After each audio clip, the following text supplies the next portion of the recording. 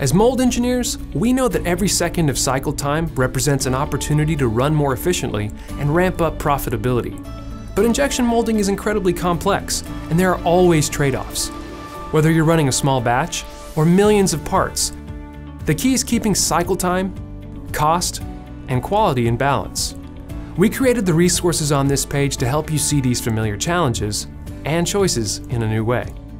Check out our ebook on mold design exploration to see why taking the time to question your assumptions about when to use high-impact polystyrene, microcellular foam injection, or conformal cooling, for example, can lead to game-changing improvements in efficiency.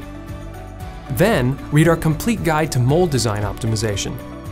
It lays out systematic approaches to fine-tuning key variables like material grades, wall thickness, gate locations, and cooling channel placement all at the same time, without testing millions of combinations. And after you spend some time with both ebooks, make sure you look at our solutions page to see our simulation software in action. Reducing cycle time by seconds can make a big impact on the bottom line. Use the resources on this page to get started today.